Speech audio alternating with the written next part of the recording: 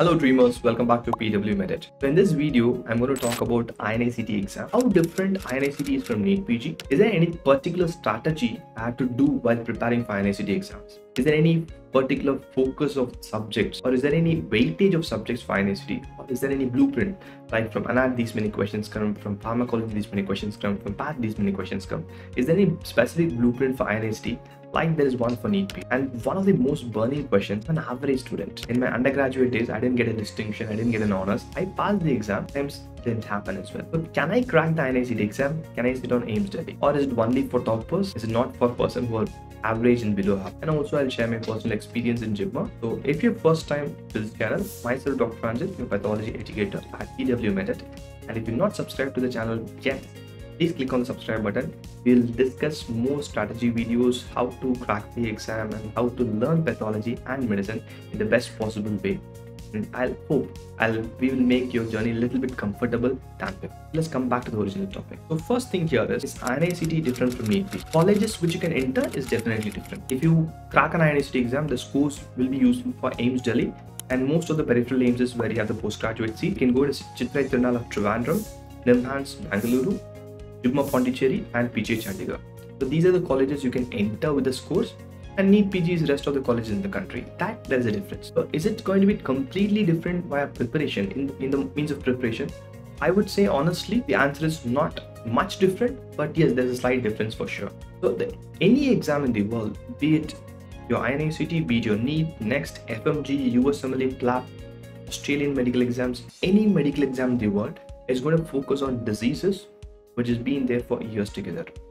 The only difference is, like you must have seen sometimes me wearing a blazer and sitting and talking, right? Sometimes you may see me wearing just a black t-shirt of PW and sitting and talking. That's a difference. The way they ask the question, there's a slight difference. The focus of the exams, there's a slight difference. It's a very slight difference, subtle difference. If you can catch that, you can definitely climb to the top. So what is the difference? If you look at INI-CET as such, the past few years, and before that we had AIIMS, JIPMA, PJ, Chandigarh, different exams, they never follow a set pattern. If you look at the last INI-CET exam, there are lots of questions which came on basic sciences. If you look at the exam before that, there's more emphasis given on emergency medicine. If you look at the exam before that, there are more emphasis given on practical skills.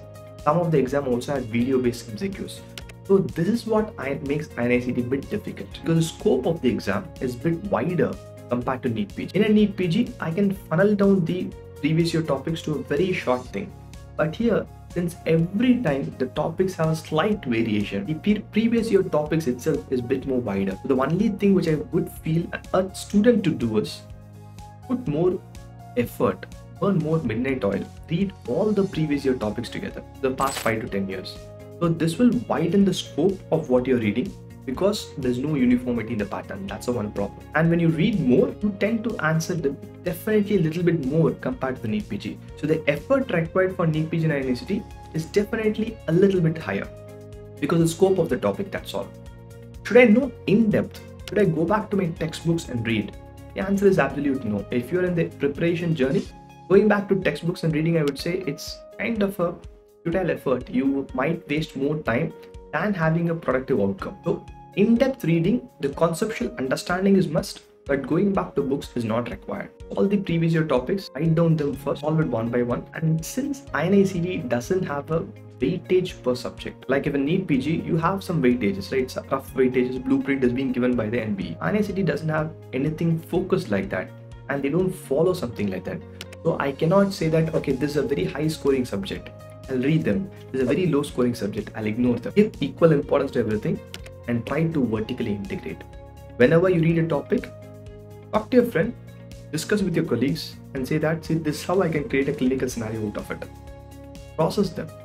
Create an algorithm in your mind so that you are ready to solve the questions. You're ready to solve the real life case scenarios which comes in next. Is something which I feel the effort should be made. The second biggest change or difference I feel between INI-CET and NEET PG is the rank. In NEET PG, you get a rank of 3,000-4,000, you get a decent seat in a very good college. But in INI-CET, since the number of seats are very less, you have to be in the top 50, top 100, get a decent one. Sometimes even the top 10, some things goes away. That is a major difference. I would say that you, in order to get into a prestigious institution and to crack INI-CET, you put a little bit of extra effort to go to the top because the number of seats are less. Not the exam is difficult. The exam is more or less the same. It is slight. Since the number of seats are less, you have to be in that place, in the 99th percentile, 98th percentile to get into it. That's all.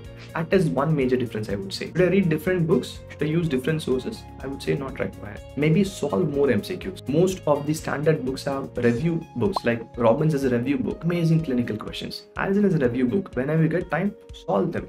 Make your skills better.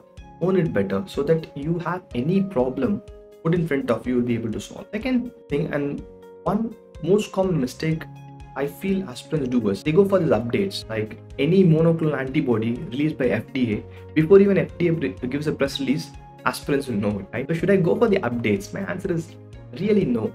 Do updates come in the exam? Yeah, they do come. But what I'm looking for the updates, searching for the updates, collecting for the updates, I miss the main train, which takes care of the 95 to 96% of the exam question. I want you to focus on that. Updates, we'll see. What you have to do for updates is the exam question which came before, I know that update enough. If the same thing repeats, I'll answer. If a new update comes, don't touch the question because you don't know.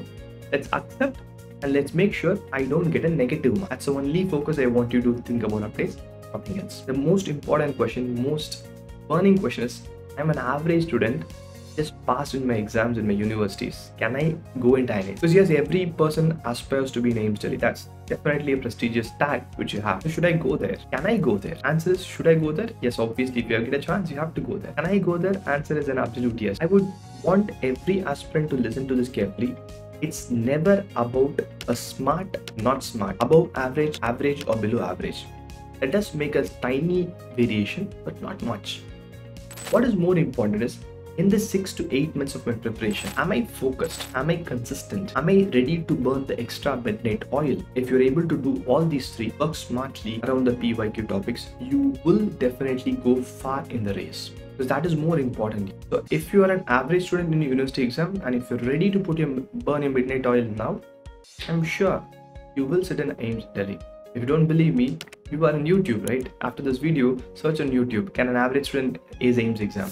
There'll be stunning examples. YouTube will flow searches, lots of examples. I wish you will be the next example who might be having a social media imprint saying that I was an average student and I did it. Take it as a challenge. Human beings love challenge, right? Someone sitting there says you can't do it. Do it, show them you did it and rub it on their face, right? So it's not an exam for a topper. It's not an exam for an below average also. It's an exam for any competitive exam. It's an exam for a person who's ready to work hard and do it consistently in the period of preparation. So last but not the least, how was JIMMA? JIMMA was a wonderful thing, right? So my postgraduate time at JIMMA was very, very good.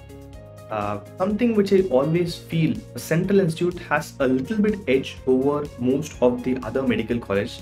Not demeaning other medical colleges, is the teachers there in Central Institute are more dedicated. I had wonderful set of teachers. They taught me everything they knew. The sharing of knowledge I feel is any day superior there with the amount of cases they see, with the amount of infrastructure they develop. And obviously the tag has a special thing for sure.